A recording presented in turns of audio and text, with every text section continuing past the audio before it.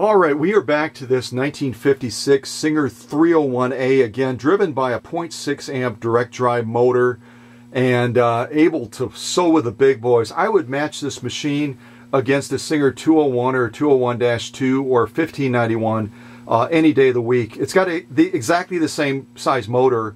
It has the direct drive benefit, and I've serviced it and I've restored it to a point where it will take on any task without any difficulty whatsoever. And you can see that with all these materials, almost like fallen soldiers that have tried to go up against this machine underneath the needle and have fallen. We've got 2 layers of nylon webbing, combined tensile strength of 4,000 pounds. We've got that 4 layers of garment leather with a liner between each one of those layers.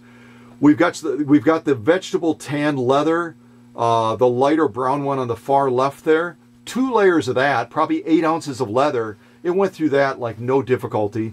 And then finally, the leather on the far side, it's a heavy grade cowhide type leather, and it just mowed through that with no difficulty. So what can we do to try to challenge a machine like this? I mean, honestly, what can we put underneath the presser foot that's going to actually make it feel as if it has something that's going to give it a challenge? I'm going to take underneath the needle now multiple layers of upholstery material.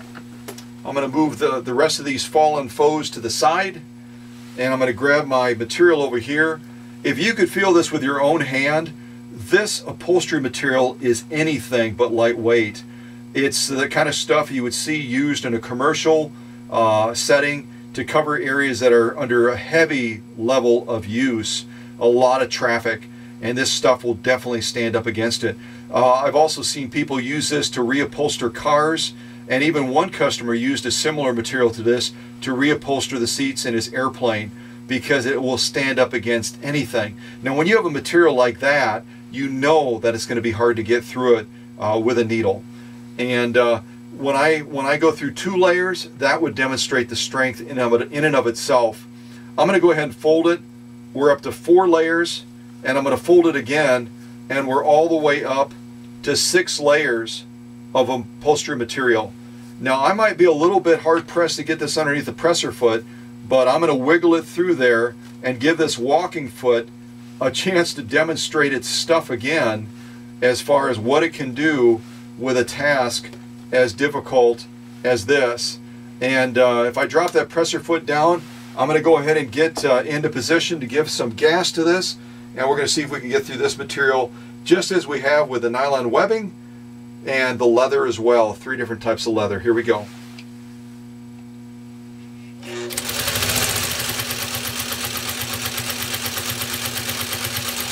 Intentionally slowed that down, kind of launched into it a little bit, but then I wanted to show you again that when you have a machine that's properly restored and it's got the features and benefits of this machine, you don't have to go pedal to the metal to go through something even as tough as this. Do you realize what we just went through? 6 layers of upholstery grade material. This stuff is incredibly tough to get through, and yet if I kind of zoom in, let me kind of bend it a little bit to get it to stand up for us. Let me put my clips there as well to kind of keep it into position. Let me zoom in and let you look at the stitch quality on this commercial upholstery grade material. This stuff is incredibly tough to get through. We just went through 6 layers of it with no difficulty whatsoever. There's our stitch quality right there. I'm going to kind of loosen this up a little bit and kind of take it as slow across as I can. Stitch formation, stitch spacing, stitch integrity.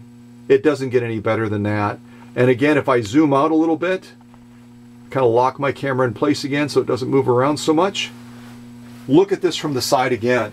We're talking 6 layers of upholstery material. There's one side of it you can see. Here's the other side to really give you an idea of the difficulty of what we just mowed through. And you know what? Mowed through is not even correct. We kind of took it easy.